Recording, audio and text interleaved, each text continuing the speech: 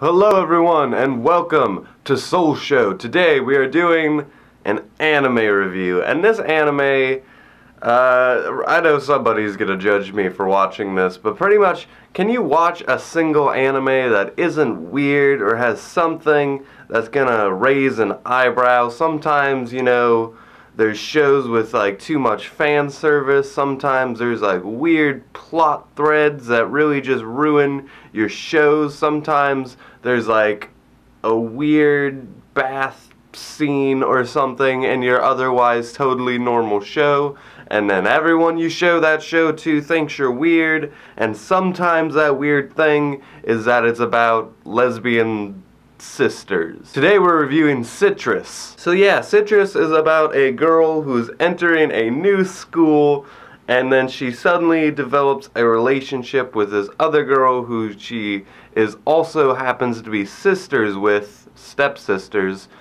of course stepsisters. And so after, you know, not liking this girl and, you know, forming this kind of like budding relationship with her, she suddenly, you know, falls in love with her. And so over the course of the series, we see this relationship have its ups and downs. There's a lot of other characters who get in the mix, and there are friend characters. We basically try to see this relationship through, despite the hurdles of them being women and sisters, and the fact that one of them is this like very uppity, like, I'm going to do the right thing and work for the school council, and the other one is, I'm just trying to have fun, I wear makeup to school when nobody else does, and all these things. And I will say, the only reason I watched this show was because I was really fucking sick, and I didn't think I was coherent enough to really watch, like, good material. Like, if you're sick, I'm not trying to watch, like, Gurren Lagann, or, like, a show that, like, is really important, so I waited on Gurren Lagann. I watched fucking Citrus to get over my sickness. And you know what? It was worth a watch. This show does nothing really, like, special. It doesn't, like, break any barriers, and I'm sure, like, there's a bunch of 14-year-olds who really enjoy it. But for me personally, I just thought it was just another show. It was just another romance. The only like big problem with this show I had was that when it introduced certain characters. For instance, there's this character with pink hair and headphones. I love her design, but this character got the entire show fucked up. Like literally the show was like just walking its normal course, and then BAM! It's suddenly on its back. We don't know what's going on. The plot's fucked up. I get that this relationship between these two girls really like needs time to develop and has a lot of issues to get through, but I felt like this show could have ended at any episode. We could have just spent 15 minutes being like, oh, they're together now, roll credits. And I feel like that's kind of how it was handled. I really think that these characters, like, as likable as they were, there was a lot of moments where I was just frustrated with them, with their choices, with their attitudes towards one another, and all of this, like, doesn't lead up to this great payoff. Like, there are a lot of, like, sex scenes teased in the show, and there are a lot of making out scenes. There are, like, a lot of scenes like that. But, like, at the end of the show, it's like, you've already kind of seen all that, so it doesn't, like, pay you off with, like, a rewarding romance scene. I'm trying to tiptoe my words here.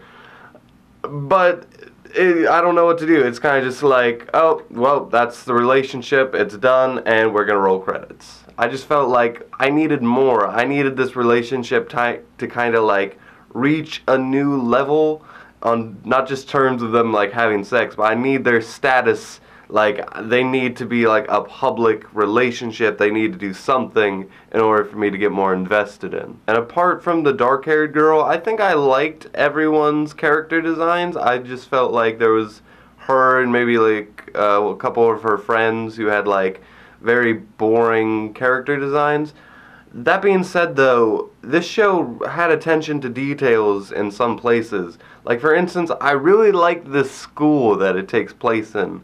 I think it is very important in shows and just, you know, media in general for you to really have an understanding of the layout and the landscape.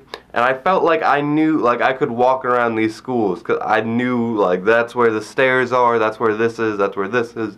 I think that's super important and not necessary for a show like this at all, but it's an added touch. You really get in the headspaces of the characters once you kind of know like what is their daily routine, what is the place that they're supposed to be in when they're at school.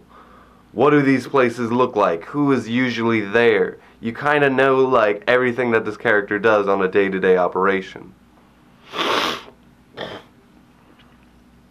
But yeah, the show is just kind of like a Yuri Beatty kind of... So this is just...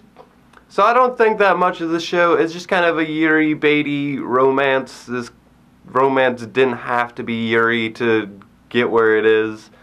It's basically like the, oh my god, but you're my sister, the anime. Like, there's not much else to it. I don't think I had, like, any big problems with it. I still like the show. It's just, I was just very meh with my experience. After watching, like, 5 episodes, I was still, by the time I watched 12 episodes, in the same place, where I was just kind of like, okay, this is an alright show. Okay, that's a weird sexual angle they're going for. Okay, now they're fighting. They're gonna fight for like 2 episodes and act like they're not gonna get with each other in the last episode, even though I know that's what's gonna happen.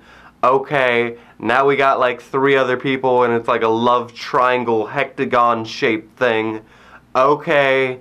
And then it's like, yep, the last episode, okay. So anyway, those were my thoughts on Citrus. I'm going to give this one a 6 out of 10. Anyway, guys, I'll see you in the next one. Thank you for watching, and until next time, with that, I leave you.